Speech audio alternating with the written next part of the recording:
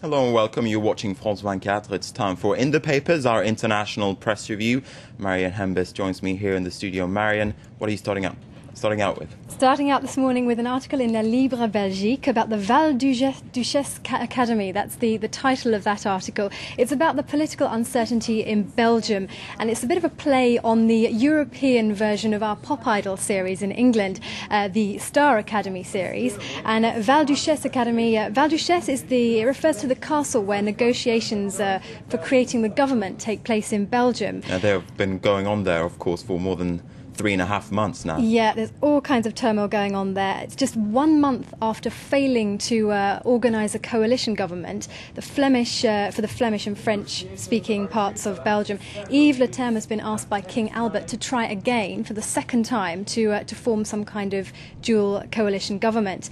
Now, he's the Flemish Christian Democrat leader, and in June he got some 800,000 votes during the elections, but the task proved more difficult than he'd imagined to try and form this government. He'd hoped for greater self-rule for the Dutch-speaking parts of Belgium. But that, of course, there's been opposition to that in the French-speaking parts of Belgium. That's correct, that's right. And in looking at an article in Le Figaro on the same subject, they're concentrating on the economic side of what separation between the French and Flemish-speaking parts could mean for people there.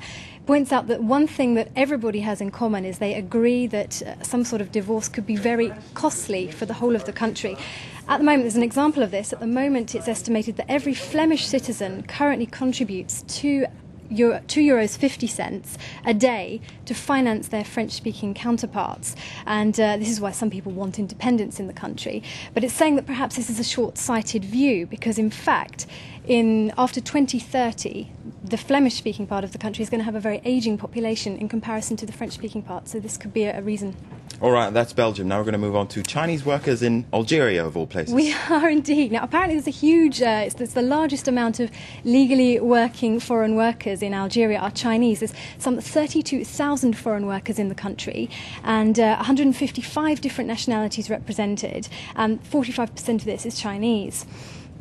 Now, there's a special report on Chinese workers in Ain Benyan in the western suburbs of Algiers, and hundreds of Chinese workers are there. They mainly build houses and other infrastructure, and according to this article, many of them are coming up against discrimination and even racism.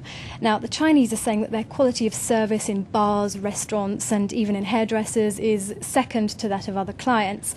One young worker said that it's not only the comments that he receives from adults that are putting him off, but also from children. He says he's unable to walk alone in the Algerian suburbs for fear that gangs of children are going to come up and make racist comments against him. All right, now we're going to move on to a story of a completely different kind. France is preparing for an important game in the Rugby World Cup. That's right. It's France's turn to take to the stage. They're going to be playing against Georgia in Marseille tonight, and it's a really important game for the Blues. They need to win, right? They do, yeah. They need to secure their place in the quarterfinals.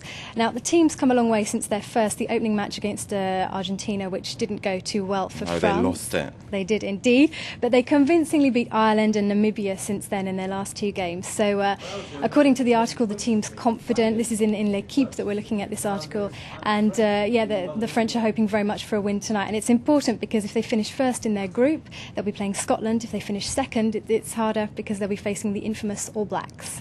The All Blacks are a lot harder indeed.